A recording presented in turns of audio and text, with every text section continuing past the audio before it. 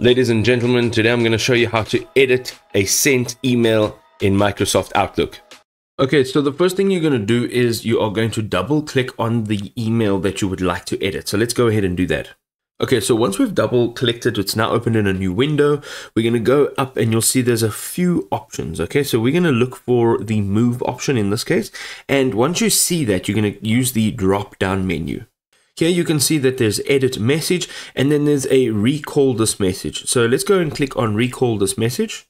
So here you'll actually see two options. You'll be able to delete the message and then you'll also be able to delete and replace the message with a new message. So let's go ahead and select the second option, which is delete and replace, and click on OK.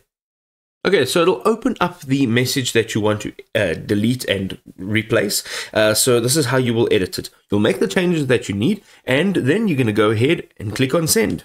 And there you go. You will be able to find this email in your sent items again. I hope this was helpful.